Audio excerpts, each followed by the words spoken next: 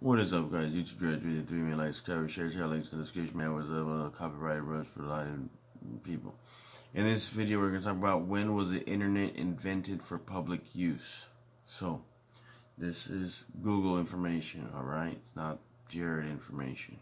So, according to Google, 1960s, the first workable prototype of the internet came in the late 1960s with the creation of ARPANET, ARPANET.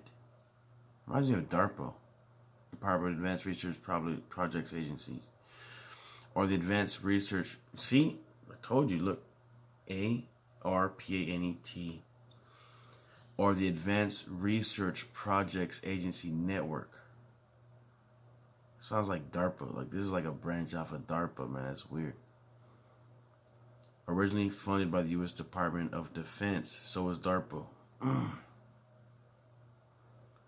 Originally funded by the U.S. Department of Defense, ARPANET used packet switching to allow multiple computers to communicate on a single network.